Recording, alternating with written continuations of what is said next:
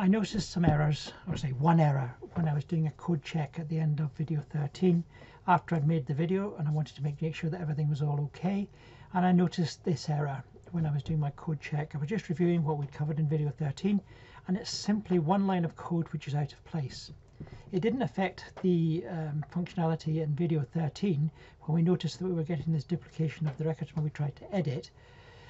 But it would certainly affect what we needed to do next, and that's when we're going into the edit mode to determine whether we want to edit or add a new record. So here's the fix. So that's what it looks like before, and we'll fix it straight away to the code the way it should be. So here's what it should look like. That resolve has been moved from one position where it was after the semicolon there to where it should be in that position just there. So that's it fixed, and we can move on from there and start to work with the edit mode. So we go into the edit inquiry page.ts, and we've added a new variable on line 13. You'll see it here, and it's a private variable which is edit mode, and we're setting it as a Boolean, and we've initialized it as false. So that's very straightforward. You've seen us do that sort of thing before. So we've got this new variable, and now we can use this to control how the application will deal with records. If edit mode is true, i.e. if one of the items on the interface is clicked, one of the previous records, we'll set this to true. And how do we do that? We say that if this ID not equals null, so we've got an ID, inside the code there we're going to immediately set the edit mode you see on line 30 to true. So it knows we've got an ID, there must be an existing record, so we must be editing. So that's very, very clear, and I hope you understand what's happening there. Then what we'll do is that when we go to the save, we'll set up this if-else construction, which says that if we are in edit mode on line 39, we will save it. That's going to be updating what we've got, saving the existing inquiry that we've retrieved through the inquiry service and brought into the working object. If it's not in edit mode, we need to add a new inquiry, and that you'll see on line 42, this.inquiry service, add inquiry. Now this is the line we already had, and we've now wrapped this up inside this decision process, which allows us to either edit or add. So that's the way in which we implement that. So it's really straightforward. So let's do a test run of what we've just completed. You notice I've played with it so that I can make sure I don't make an absolute fool of myself and check that I worked. So what we're going to do is we're going to check this record here, which should open it up in the edit page.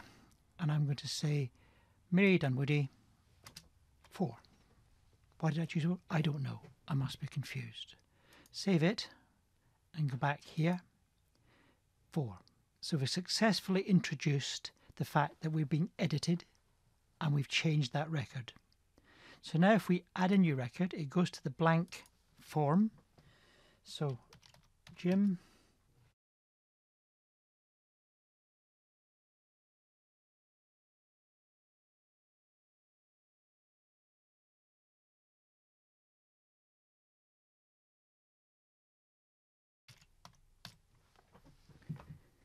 save the inquiry, and we've got Jim Wilson. All working now, so Jim Wilson is retrieved. Brilliant. We've implemented that additional functionality that makes it able to edit and save and make sure that we're doing the right things with the records that we've got. I think there's just one thing left to do in this particular video, is that if we go to Jim Wilson page and if we save it, I don't think it's convenient that we have to press that back button to get back to the list. So let's automate that function so that whenever any action takes place inside this save, it will go back to the home page. That's what we'll code next. So we're inside the edit inquiry page still. So what we will do is we're going to import the nav controller from the Ionic Angular library. I've got it on my clipboard. So there it is, import nav control on line 5 from @ionic/Angular. And that means that we're going to have that available to us. So of course, having imported something in a TypeScript module, we have to inject it. So I've now added it as a private variable, nav control, small n of course, as a nav controller. So that's really good. So we've got that. So what we want to do now is that whenever we save a record or add a new one, we'll go back to the home page. And the way in which that works is to call this nav control and use its. So I've pasted it in here in line 48. This .nav control, go back, and that gives the sense of navigation so that it will animate it in the correct way to make it look like it's going backwards. And we just set that to true, and that gives us a way to go back to the previous page that we were on. We could supply it with a root, which is going to be home, but this works perfectly well because we've only got the 2 pages in this application. So that should work, and what we need to do is to test it. So let's save the file. So it has compiled successfully. I'll just reload my app because you won't have to do that if your web server is working correctly. So here we've got it. So I'm going to do Jim Wilson. I'm going to edit his record to and save. And it's gone back straight away to the home page, which is exactly what we want. So let's add a new one.